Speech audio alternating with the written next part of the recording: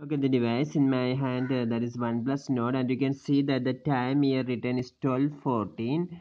You can see here 12:14 is the time, and if I want to show the seconds also, that is hour, minute, and seconds, then I will show you. So the first thing is you must open the settings in your OnePlus, and in the settings you must choose the option of display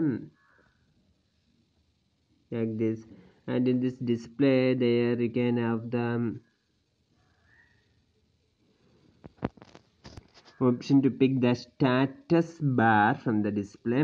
You must click the status bar, and in the status bar here you can select the time from here, and in this time you can see that show hours and minutes by default. That is the time now is 12:15 p.m. It is shown as 12:15, and if you want to add the seconds also, then you must choose from here like this, show hours, minutes, and seconds, and we must click this one, and now you can see that 12, 15, 45, 46, the second is also going on here.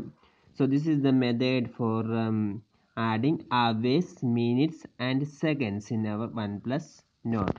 So whenever you use this OnePlus Nord, you can see the hour, minute, and second in this home screen itself. Hope this video helps you. For more videos like this, subscribe our channel Engineers All Online. Thank you.